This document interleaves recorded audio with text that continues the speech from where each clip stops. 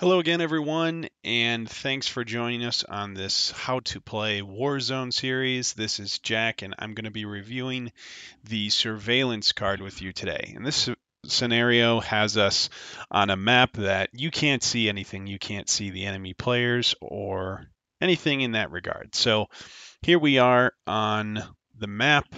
We've played a couple turns so that I could show you this surveillance card. And what the surveillance card is going to allow us to do is check into locations based on a bonus.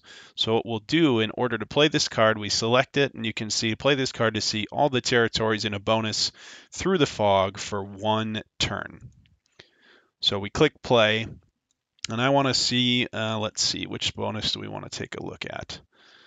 We can pick it from a list here, but that can be hard when there's a lot. So what I like to do is once you click it, you just click on the bonus box that you want to take a look at.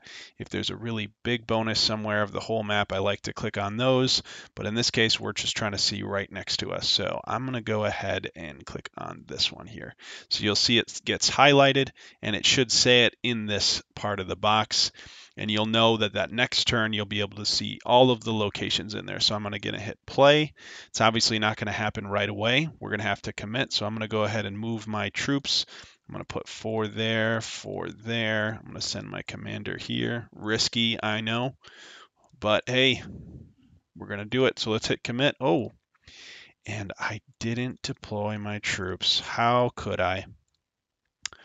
Somebody is losing their mind with my troop placement, but we're going to just go with it. So bear with me. Let's hit commit. You're going to see all of those locations show up.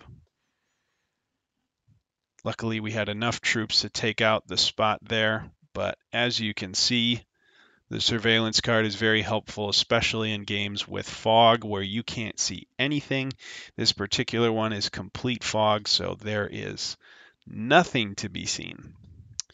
So hopefully that was helpful for you. Hopefully you're able to use surveillance card to your abilities in your own games, and we hope you join us for another video.